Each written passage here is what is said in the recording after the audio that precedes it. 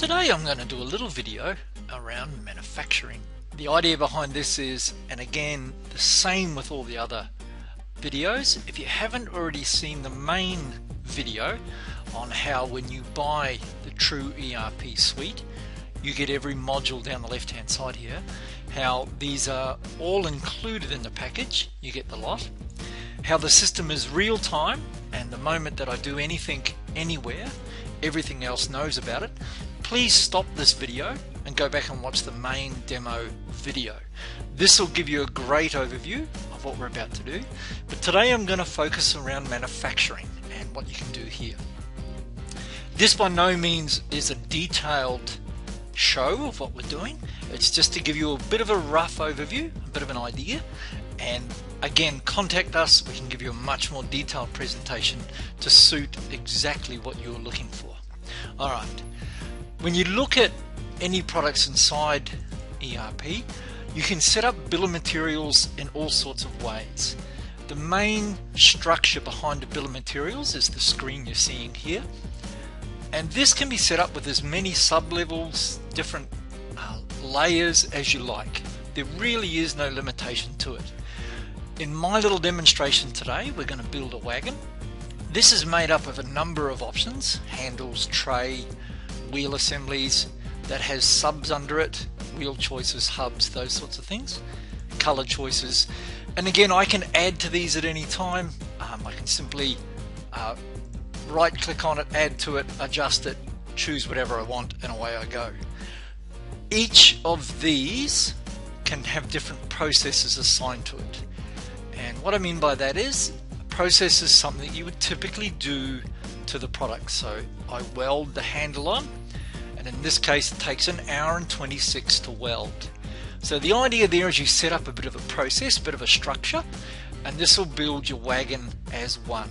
Alright, so once you've built your bill of materials, and in here you can include your labor, costs, all those sorts of things. We'll go back. We'll now set up and sell or build a wagon. And the best place to do that from is your orders here, and I'm going to do something for Go for Gold. Little pop-ups will come up giving you information about the client, and they haven't paid their bill for a while, so we need to sort that one out. Here I can load their history, whatever they've used in the past, but for now I'm just going to cancel that. If this was an internal order, if I was just building the wagon for stock, I'd simply turn the tick on there and it becomes an internal build. If it's for a customer, turn that off and put the customer name in there, nice and simple. We'll drop in a wagon, and as soon as we drop this in, again I can have a range of pop-ups. I can also go in and edit the tree as much as I like. So here's our tree, and again here's our structure. Along the way I can make changes. So look, I want a different set of wheels, and as I change this you'll notice the costings, pricing, structure, everything changes automatically as I pick a different choice here in my wheels. I can put different colors, options, whatever I choose along the way. I can change what I build. I may wish to build 2 handles, or I may wish to order the tray in and not actually build it. So again, I simply change what I'm going to do there. So I can either take it from stock, build it, or order it in. All of these steps can be done at any point. You can have your salespeople not do this and have your factory manager do this, or the other way around, whatever you choose. These are just simply options that you turn on and make those changes for you. Now by default, because I said I wish to order goods in, it's automatically created my purchase order to order those goods in. That's all I need to do now to build that wagon.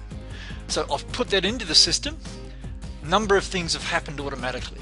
When I look at my product list, it's automatically adjusted what I have on build, and all the components have moved to being on build for that wagon. The purchase order has gone into the system, and that's to order in our goods that we needed. There it is there for production, and for the tray, and it automatically said I need more wheels as well, so it's placed those on order. You'll notice it's put the customer job name in automatically. I didn't need to do anything to make that happen. and it's automatically put into my manufacturing section, ready for whichever way I choose to use that. So I can deal with that in a number of different ways. I can either deal with it through capacity planning, and this will tell me what I have scheduled in already and what is to be scheduled, so that's my job there.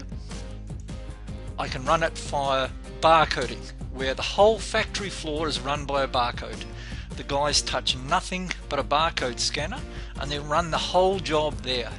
This will give you times, labor costs down to the second, right down to the second.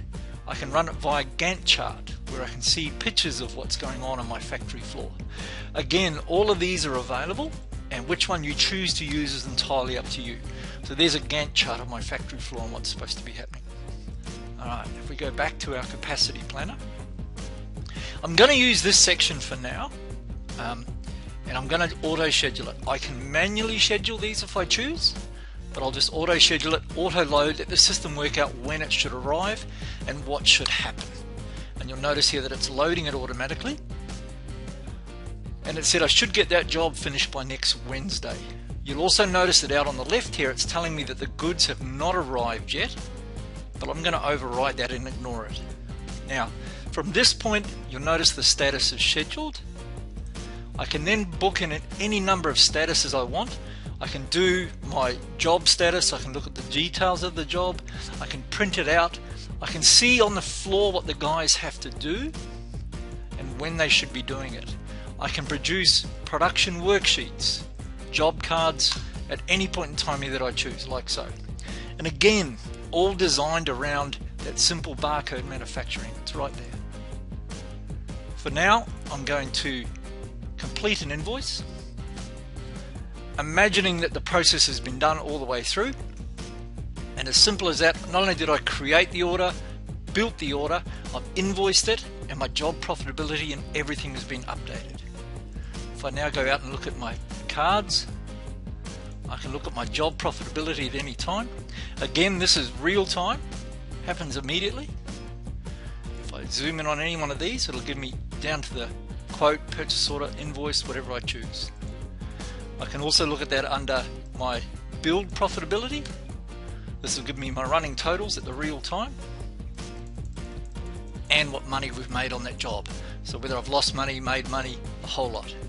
So again, the idea there is you can run this through capacity, you can run it through barcoding, you can run it through simple job costing, but any one of those will give you the ability to immediately update what's going on with your jobs. You can time it down to the second, your costings can be accurate to the second, and the whole system runs beautifully, real time and automatic.